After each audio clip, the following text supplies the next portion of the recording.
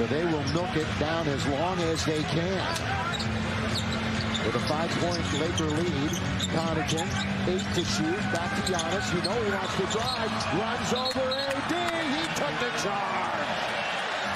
Once he gets going like that, you know where he's going, and this time he didn't do his sidestep and went in a straight line right into the chest of Anthony Davis. He is you talk about a rim seeker, this guy is that, as he gets the lane and then gets the offensive foul. Lakers plenty of time here. 9.8. He's back in. Yeah, so, all right. Defense, offense. He's got Drew Holiday on him. Drew, a good defender. He did create some space, and he knocks down the three. Created just a little space. This will count if it goes. It doesn't go. So a nice three to end the half by Austin. Yeah, that's one that makes the coach, Darvin Ham, look like a genius. Put him in for just that play, and what happens?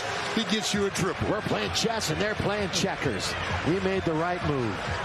58-50. Time now to check in with the Access Sportsnet studio. It is the Jack in the Box halftime report.